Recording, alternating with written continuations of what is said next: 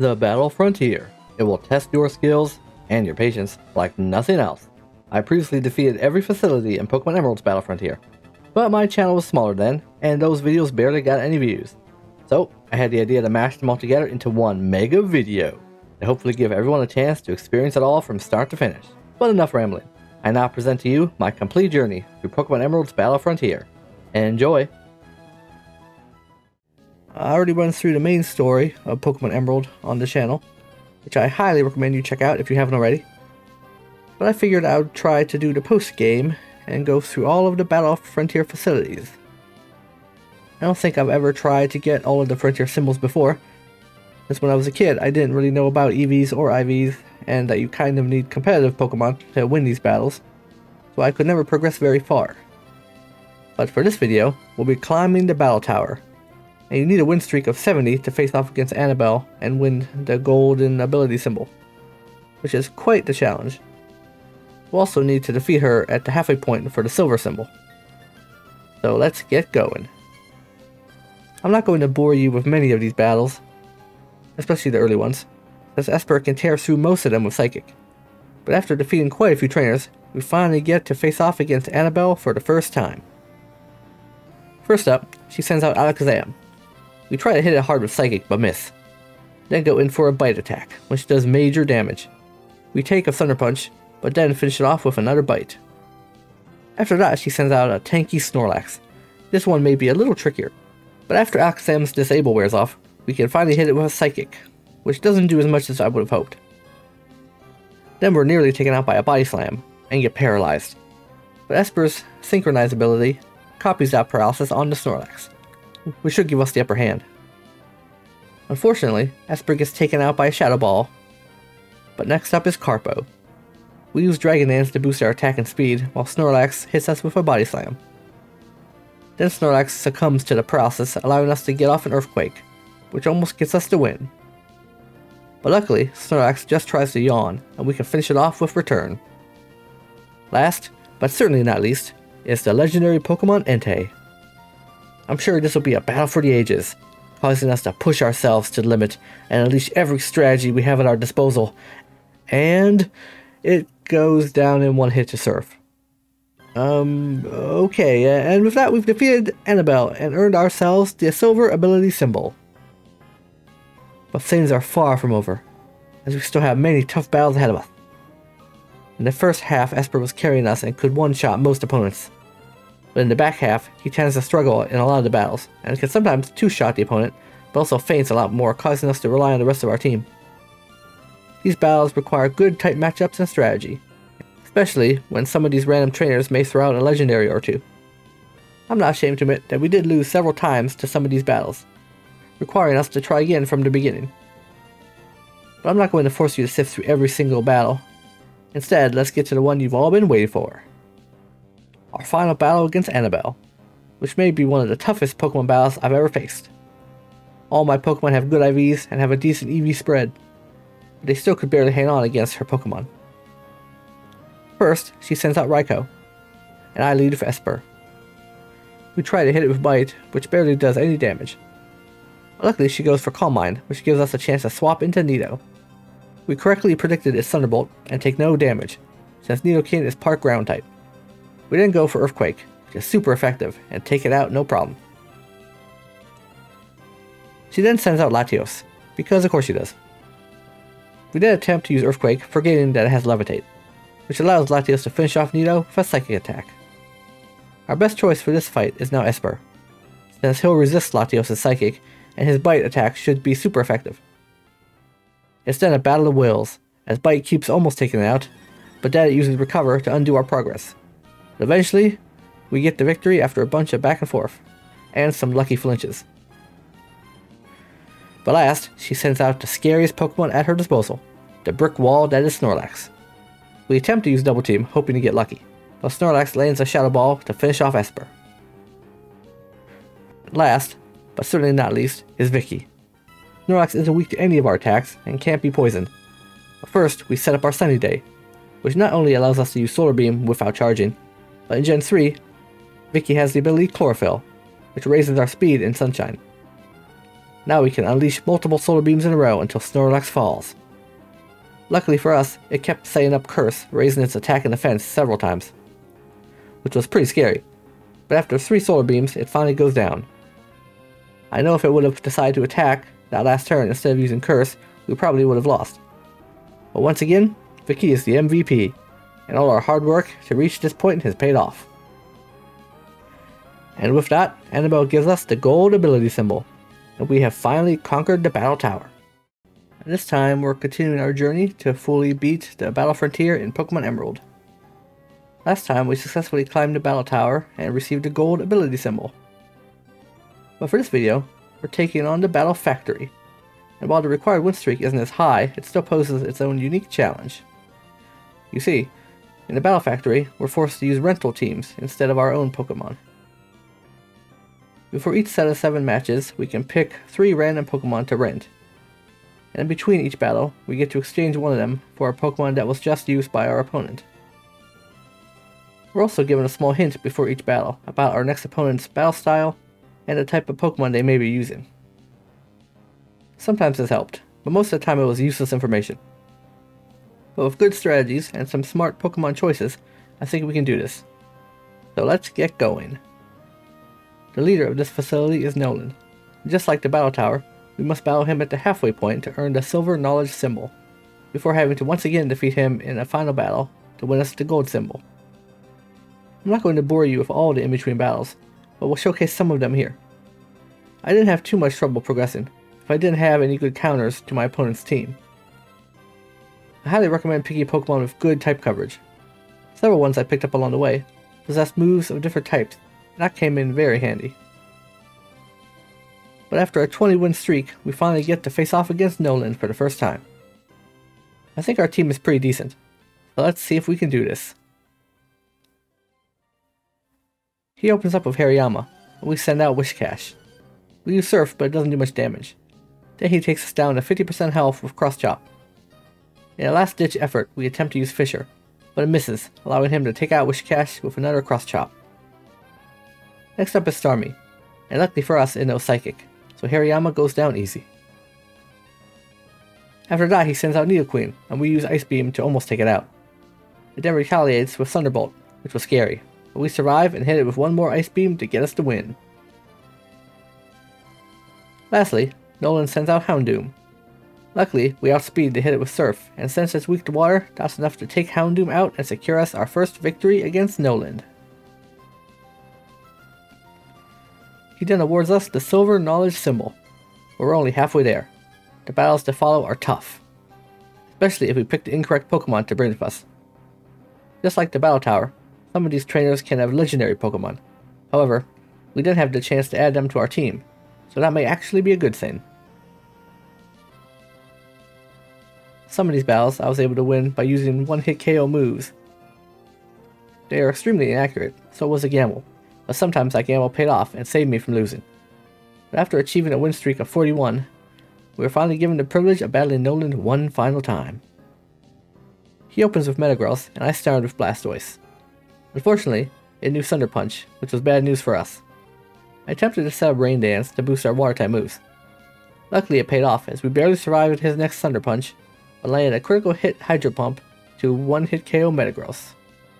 Next, he sends out Raichu, which knocks out Blastoise with a Thunderbolt. We then send out our Metagross and one-hit KO him with a super effective Earthquake. Last up is Tentacruel. He uses Surf, boosted by our own Rain Dance, to do a lot of damage. We go for an Earthquake, which hits pretty hard. However, since we're slower, he's able to finish us off with another Surf. Our last Pokemon is Latias, so I think we've got this one in the bag. But he ends up outspeeding and hits us with a Confuse Ray, which worries me for a second. However, we overcome the confusion to unleash a Thunderbolt, winning us the match and the Gold Knowledge symbol. And there you have it, everybody. The Battle Factory has been beaten. This was a really fun challenge, and being restricted to rental Pokemon really forced me to strategize before each match. I can't wait to take on the rest of the Battle Frontier to see what other interesting challenges are waiting for me. Last time, we were victorious in the Battle Factory and received the Gold Knowledge symbol. Well, for this video, we're continuing our journey by taking on the Battle Dome. In this challenge, we're forced to complete a series of tournaments to eventually face Dome Ace Tucker at the halfway point for the silver tactic symbol, then again at the end for the gold tactic symbol. We're allowed to bring 3 Pokemon, but can only choose 2 for each battle. And we're allowed to see what 3 Pokemon our opponents have access to before the match begins. This allows us to devise a decent strategy prior to going into battle. Each bracket consists of 16 trainers, and we are required to come out victorious in several brackets before we're allowed to face Tucker for the first time. Luckily, since each trainer can only use 2 Pokemon in each battle, things progress pretty quickly, especially in the earlier battles. But I won't bore you with every single battle, so let's jump right into our first match with Dome Ace Tucker. He opens with Swampert, and we send out Vicky. Luckily, we got a perfect type matchup, and Oko with a powerful Giga Drain. His second and last Pokemon is Salamence, who hits us with Intimidate, but that shouldn't matter since Vicky is a special attacker. We're able to set up a Sunny Day, but get hit hard by Salamance's Aerial Ace. Solar Beam barely does any damage, and Vicky is finished off by a Brick Break. It's Esper's turn, and we retaliate with a powerful Psychic. Unfortunately, it isn't enough to secure us the victory, and Salamence almost takes us out with an Earthquake. But luckily, we're faster, so Esper uses one more Psychic to finish off Salamence, defeating Tucker and earning us the silver tactic symbol. Man, that was a little too close for comfort, but we're now halfway to our final goal. So let's continue progressing through the various brackets, which are starting to get a lot harder the farther we go. And during this part, I was forced to start over a few times, since some of these opponents are tough. But eventually, we're able to make our way to Tucker for one final showdown. Let's skip forward to see how that battle turns out. This one took a few tries, but we finally had one attempt where all the stars aligned. Once again, we get lucky and it's Swampert vs Vicky as our first matchup. Vicky Oko's Swampert with Giga Drain easily, but then comes the tricky part. Tucker sends out the powerful Metagross, and we try to go for a Giga Drain, but it isn't very effective, and we get one shot by Metagross's Psychic. So it all comes down to Nidoking. We go for Earthquake, since it's the hardest hitting move against Metagross. And in an amazing stroke of luck, we get a critical hit, which is enough to take out Metagross and win us the match, finally earning us the gold tactic symbol. That was a really close one. In some of my failed attempts, a non-crit Earthquake wasn't enough to defeat Metagross, so that crit made all the difference. But there you have it, everybody. The Battle Dome has been beaten. This one was pretty fun, although it seemed quite a bit harder than the first two. But with this victory, that's 3 battle facilities cleared and 4 more to go. As we continue our way through Pokemon Emerald's Battle Frontier, it's now time to take on the Battle Pike. The facility is hard to miss since it's in the shape of a giant Viper, but to fully clear the Pike, we'll need to battle and defeat Pike Queen Lucy. Don't let her beauty fool you, as she can be quite deadly. We'll need to face her twice to win the gold luck symbol. And as the name implies, luck has a huge part in the gimmick of this facility. We'll need to complete a total of 10 rounds, and each round forces you to progress through 7 rooms. But it isn't that simple, as before each room you're faced with 3 choices. If luck is on your side, you may barely have to battle anyone, but if you choose poorly, then you're in for some difficult battles, especially in the later rounds. Additionally, after most battles, you won't be healed, unless you choose your rooms wisely. I found the Battle Pike to be one of the easier challenges in the Battle Frontier, but with poor luck, then it could be one of the hardest. As we fight our way to Lucy, let's go over some of the details of this facility. Each room has a chance to contain one of 8 different challenges. Single Battle, where a trainer with 3 Pokemon challenges you. Double Battle, where you face 2 trainers with 1 Pokemon each. Hard Single Battle with Healing, where you face a more difficult trainer but are fully healed afterwards. Wild Pokemon, you enter a winding corridor filled with random encounters. Most of the Pokemon here are pretty strong, but you can usually just run from the battles. No Event, an NPC stands in the room but does nothing. Status Condition, you get attacked by a gentleman's Curlia or Dusclops, and they will inflict the status condition on one of your non-fainted Pokemon. The statuses which can be inflicted are severely poison, freeze, paralysis, sleep, or burn, as shown in this chart. And lastly, the rooms you really hope for are the ones that either heal 1 or 2 of your Pokemon, or the room that fully heals all of your Pokemon. Prior to picking a room, you'll also find a receptionist who will provide a small hint regarding what one of the rooms may contain.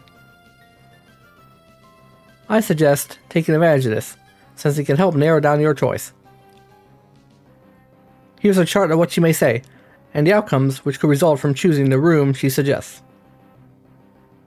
It makes most decisions a 50-50 chance, since there can be one of 2 outcomes, with one being good and the other typically being bad.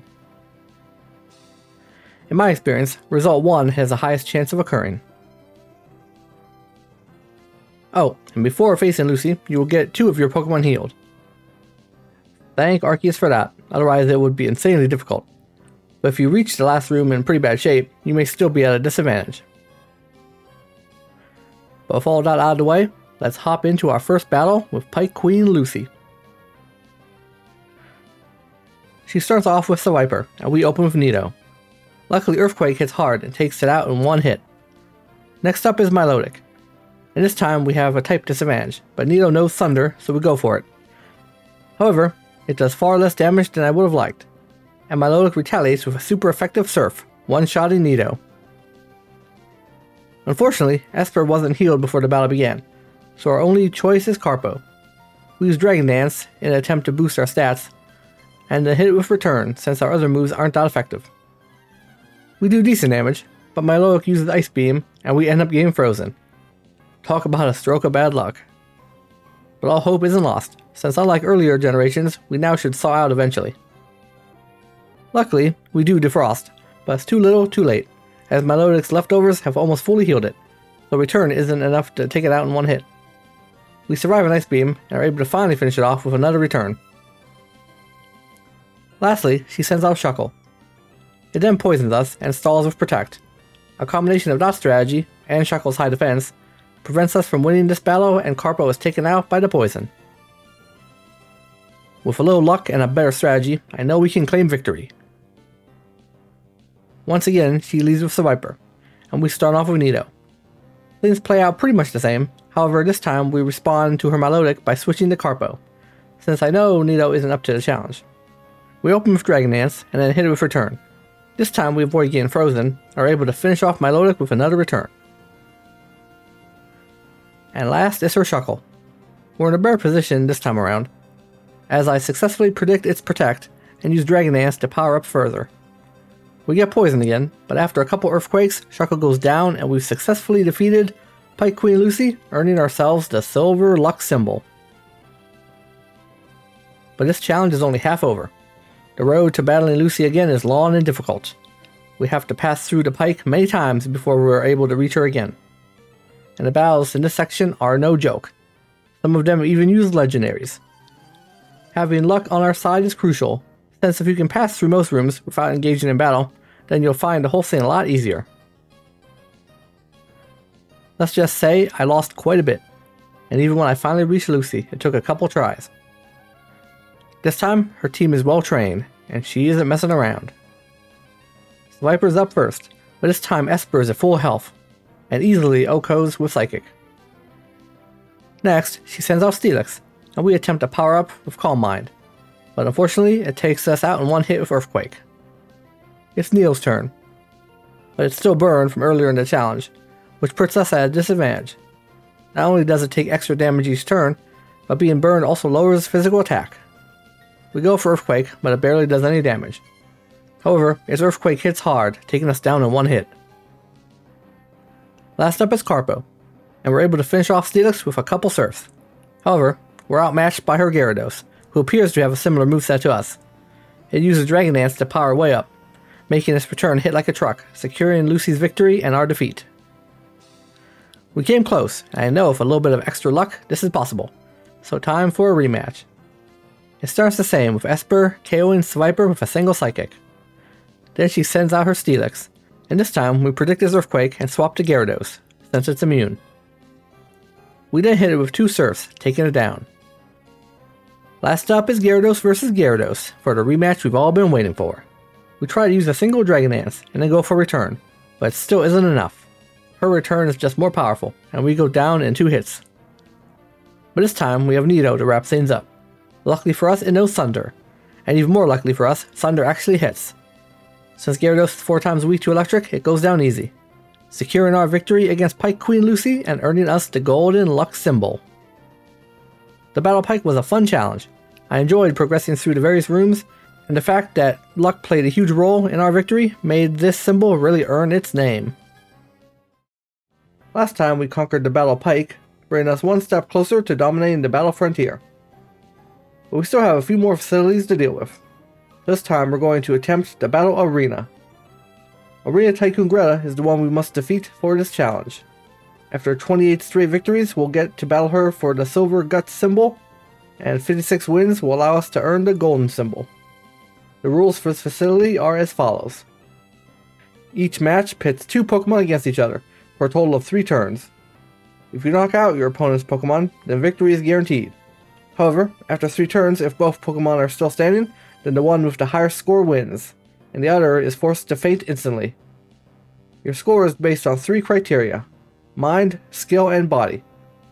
Mind judges on offensive skills, Skill judges on accuracy, and Body judges the HP remaining at the end of the 3rd turn. I won't go over all the details, but as you can see from these early battles, it's easy to come out on top, but things are sure to get much harder once we reach the later battles. With all that out of the way, let's jump into our first battle with Greta. She opens with Heracross, and we send out Esper. We couldn't have asked for a better type matchup, so we finish it off with a single Psychic. Next up is Umbreon, and this one might be a little more difficult. Esper doesn't have any moves that deal enough damage, so we try for a double team strategy. However, luck isn't on our side and we go down pretty fast to a few feint attacks. It's Vicky's turn, and unfortunately we get confused and none of our attacks deal a ton of damage. And it knows Psychic, which is strong against us, so we go down without making much of an impact. Lastly, we send out Psyblade, and are able to stall long enough for the judge to determine us the winner, with a score of 6-0, which forces Umbreon to faint. It's now 1v1, but her last Pokemon is Shedinja. And as some of you may be aware, Shedinja has the ability Wonder Guard, which only lets it take damage from super effective attacks. So with Psyblade unable to do any damage, we go down pretty quickly, giving Greta the victory. If only we had something to deal with Wonder Guard, we could have won. So let's try this again. After fighting our way back up to Greta, we're ready to take her on with a new strategy. Once again, she sends out her Heracross and we send out Esper, which ends just as you'd expect. Next up is Umbreon, and Esper goes down easy, so we send out Psyblade to stall just like before. Once again, Umbreon is taken out through us earning more points. Last up is her Shedinja, but this time we have a secret weapon. After a few turns, Psyblade gets taken out, and our ace in the hole this time around is Charizard, who happens to have an attack that is super effective. So all it takes is a single Flamethrower to knock out Shedinja, winning the match and earning us the Silver Guts symbol. That could have went much worse, but after swapping around our team, it turned out fine in the end. Now this is where things get difficult. The second half of these battle facilities always crank up the difficulty, and this time is no different. The trainers have stronger Pokemon, and some of them come prepared with strategies that stall for time, which makes losing through a lack of points a more common occurrence. But after many difficult battles and some frustrating losses, we reach Greta for one final battle. This time she opens with Umbreon, and we start with Esper. She has the advantage, since none of our Pokemon are a good counter for hers. But since winning through brute force is likely out of the question, we stall for time using Double Team. And once the 3 turns pass, and the final points are given, Esper comes out on top, which forces Umbreon to faint. Next up is Gengar, and luckily we don't hit ourselves in confusion and are able to land a powerful Psychic, taking it out in one hit. Our last Pokemon is Breloom. We go for Psychic, but unfortunately hit ourselves in confusion, and then get put to sleep before we can deal any damage. We eventually wake up, but hit ourselves again, allowing Breloom to finish us off with a few headbutts. That was unfortunate, but we're not done yet. Next, we send out Carpo. We then power up with a Dragon Dance, which should give us the upper hand. We then easily take out Breloom with a couple returns, finishing off Greta's last Pokemon, winning us the match and the Gold Guts symbol. That fight felt pretty easy, and I'm surprised it only took one try. But with that victory, we've completed 5 of the 7 battle facilities, leaving only the Battle Palace and Pyramid. Last time we made it through the Battle Arena, bringing us one step closer to completing the Battle Frontier. But we still have a couple more facilities to master, so this time we're going to attempt the Battle Palace. And Palace Maven Spencer is the one staying in our way this time. It's going to take 21 wins to earn the silver symbol, and 42 will get us the gold symbol. Here's a quick rundown of the rules. Basically, in the Battle Palace, Pokemon battle on their own without any commands from their trainers, and the way they battle depends on the Pokemon's nature. But when their HP falls below a certain point, their fighting style changes a little. All attacks fall into one of 3 categories: attack, defense, and support. Each nature is more or less likely to use moves within these categories. And when the Pokemon's HP falls below 50%, these odds get adjusted. For example, a Pokemon with an adamant nature has a 38% chance to use an attacking move, but if its HP falls below 50%, that chance gets bumped up to 70%. When this is triggered, a message is displayed on the screen to let the player know this is now in effect. Additionally, if the Pokemon has no moves in the desired category, then the move is chosen at random. Now that that's out of the way, I'll just say this method of battling can be frustrating at times, especially if one more attack will win the battle, but your Pokemon refuses to use an attacking move. But as you can see, once again, our early battles aren't too bad, and we're blowing past most of them with minimal issues. But let's see how our first battle against Spencer went. He leads with Crobat, and we open with Nido. Nido gets confused, but luckily we don't hit ourselves and get off a Thunder, which does decent damage. One more Thunder would do it, but unfortunately Crobat starts hitting us with Fly, and we are unable to land another successful Thunder. And the confusion also causes us problems, so we go down after a few turns. Next up is Esper, and Crobat uses Double Team, which could make things tricky. It then decides to confuse us, and Psychic would probably finish it off, but Esper decides to use Shadow Ball instead. Spencer then switches to Slacking, but Esper finally decides to use Psychic and takes it out in one critical hit. Crobat's back, and Esper is still confused. However, it is able to use Double Team, which once again isn't Psychic, so Esper gets poisoned by Crobat's Toxic. Esper then decides to spam Double Team and Calm Mind rather than finishing the fight, which allows the poison to weaken us until we finally go down. That was unfortunate, but last up we still have Carpo, who uses Surf, but Crobat barely hangs on, allowing it to lower us down to half health before we're finally able to hit it with one more Surf, finishing the job. Last up, Spencer sends out Lapras, who hits us with Ice Beam, while we mostly spam Dragon Dance. This causes us to lose pretty fast, and our first attempt ends in defeat. If only our Pokemon would have made some better choices, this could have ended much differently. Unfortunately, none of my Pokemon's natures are super optimal for this challenge, and since I don't want to train another team, we're going to need a little extra luck to win this. After several more failures, we head this attempt. Once again, it's Crobat versus Nido, and it uses Double Team. Then Nido decides to try Earthquake, which of course wouldn't work. It then flies up as we go for Thunder, but it misses. Fly hits, but we also hit Thunder, bringing it down to half health. Nido then gets confused and hurts itself, while Crobat uses Fly again. But this time we use Thunder and it hits. Then Thunder is able to hit Pokemon Water in the air, and Crobat finally goes down. Next is Slacking, and we snap out of confusion and hit it with Earthquake for decent damage, but also use Earthquake, taking us out. We send out Carpo, which lowers Slacking's attack, and then hit it with Earthquake, which is far weaker when used by Carpo. But after Slacking loafs around for a turn, we're able to finish it off with Surf. Last up is Lapras, which goes for Protect. We then hit it for minor damage with Surf and get frozen by Ice Beam. After a few turns of Lapras spamming Protect and confusing us, we then thaw out and try to attack some more, but hurt ourselves and get frozen again. So Lapras finally puts us out of our misery with a couple Ice Beams. We send out Esper, who uses Psychic, but then we get confused. And after several turns of Lapras using Protect and Esper hurting itself while refusing to use a decent attack, it's finally able to get off one last Psychic, delivering the final blow and winning us the match. That was stressful, but at least we finally have the silver symbol and can continue through the remaining battles, which I'm sure are going to be just as annoying. the fact that the Pokemon never seem to use the correct attack when they need to makes things much harder. Luckily, it's balanced around that fact, and your opponent sometimes also makes the wrong decision. I could have gone out and trained Pokemon with natures that line up more easily with the battle style, but I wanted to use the Pokemon I've been battling with for the entire Battle Frontier. But before we continue on to the last battle, if you are still watching, why don't you consider liking the video and subscribing to the channel if you haven't already. Subscribing is free and it shows me that you're enjoying my content. Now on to the final battle. Spencer opens a Arcanine and we send out Nido. It uses Protect and it hits us with extreme speed, but we're able to get in one Earthquake before it protects again. However, we're then able to finish it off with a Body Slam. Next up is Slacking. It uses Yawn and we're able to hit it with an Earthquake. We fall asleep, but it keeps spamming Yawn, and since it can only attack every other turn, we eventually wake up and are able to finish it off with a couple more Earthquakes. Last is Suicune, which had me worried, especially since we got put to sleep by Slacking in the previous turn. Since we're unable to attack, Suicune can finish us off with Surf.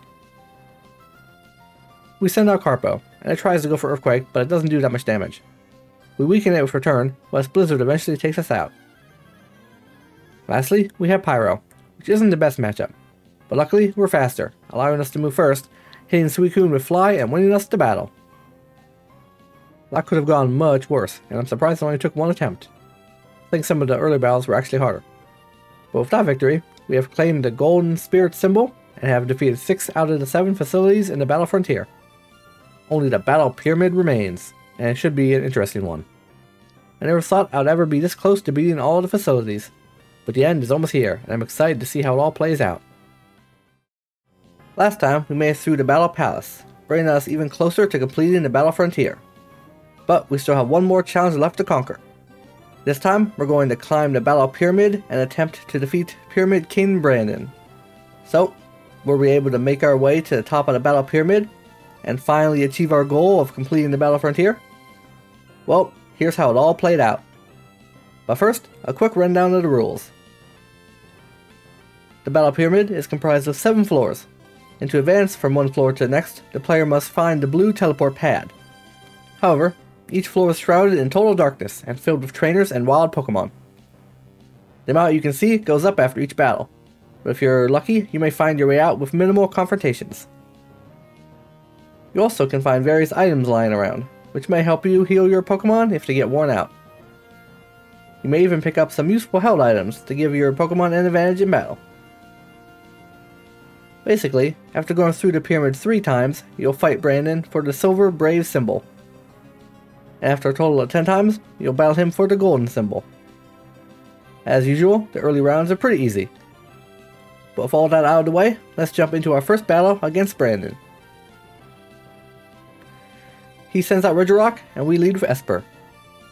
We bring it down to half health with Psychic, while it almost takes us out with Earthquake, but a second Psychic finishes it off. Next up is Registeel. We try for Psychic, but it doesn't do quite enough damage, and Esper is eventually taken out by another Earthquake. We send out Pyro, who has a type advantage, and we're almost able to defeat Registeel with a single Flamethrower, but it survives and goes for Metal Claw, which barely does any damage, allowing us to take it down with one final Flamethrower. Lastly, he sends out Regice, but we go for Flamethrower, which does massive damage, defeating it in a single hit and earning us the Silver Brave symbol. Wow, that was way easier than I expected it would be. I think getting to the battle was harder than the battle itself. We have a long trek ahead of us, since we have to climb the pyramid a total of 7 more times before battling Brandon again.